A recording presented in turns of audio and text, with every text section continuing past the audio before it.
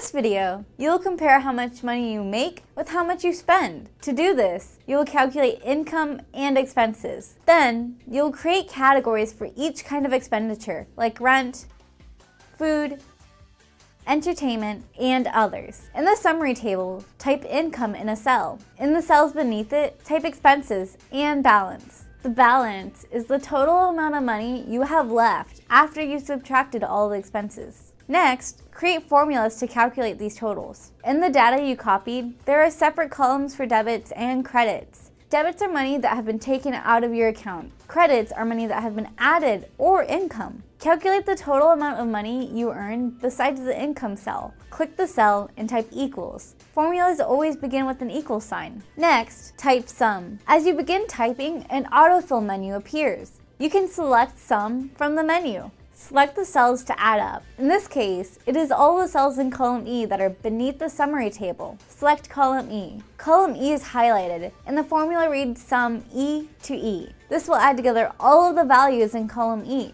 To remove any values located in the summary table, use the formula bar to change the first cell reference to E12. Now, the formula will add all the cells in E12 and below. Close the parentheses in your formula and press enter. The spreadsheet automatically adds the values in the credits column. Repeat these steps for the debits column. In the cell besides expenses, type equals and sum.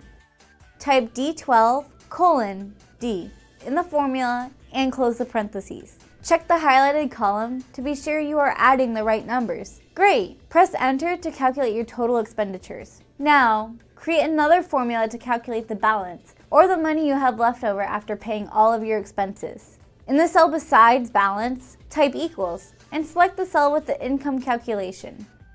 Type minus and select the calculated expenses cell. Then, press enter. The amount you have left after expenses is now calculated in the cell. Great job! In the next video, you'll categorize your expenditures. Then, you'll use some if formulas to calculate how much you spent in each category. Now it's your turn. Create cells for income, expenses, and balance. Beside these, add a formula to calculate the total income, expenses, and balance. Then, move on to the next video to start categorizing the data.